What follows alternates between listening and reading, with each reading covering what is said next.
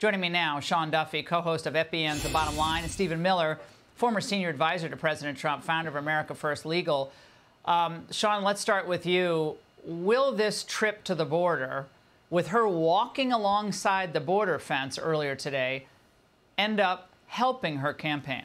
Yes, only if she resurrects her old chant of down, down with deportation, up, up with education. If she does that, it might be an honest moment for Kamala Harris.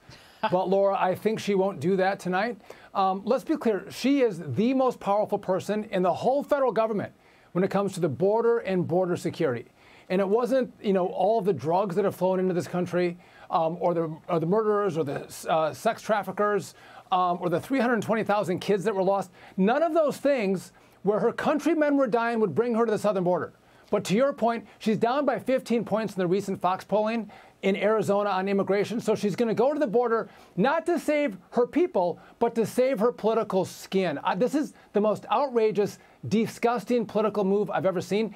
If you believe in open borders, Kamala, own it. Run on it. Let us all see the policy, but don't try to rope-a-dope us into believing that you think we're going to have secure borders by this stupid visit to the southern border. It's not going to work with anybody.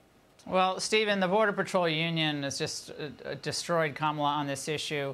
Very, very critical. She addressed the Border Patrol and how important they were today. Watch. Yeah, they've got a tough job, and they need, rightly, support to do their job. And they work long hours. They're very dedicated. And so I'm here to talk with them about what we can continue to do to support them and to also thank them for the hard work they do. Thank you. They have a hard job, Stephen. Wonder why their job's hard. Kamala Harris has turned the Border Patrol into a global resettlement agency. If you work today at Border Patrol, if you work today at ICE, instead of enforcing the law and deporting illegals, your job is to ferry illegals all over the country, bust them, drive them, transport them, and load them onto airplanes and fly them right into the American heartland. So yes, I cannot imagine anything harder, more difficult, or more demoralizing than signing up to defend America and being forced by Kamala Harris to participate in its destruction. You talked about those numbers that you led with today.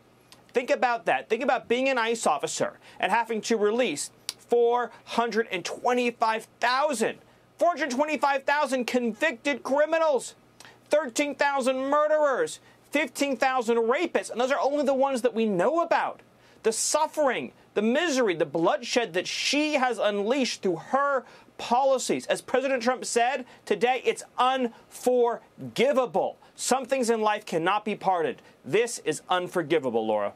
Sean, when we think about what they did to Donald Trump with that obscene impeachment in 2019, because Vindman and company decided, this was their moment. What is this, what they've done? They've fundamentally changed our country, harmed Americans. Their policies have ended up killing Americans.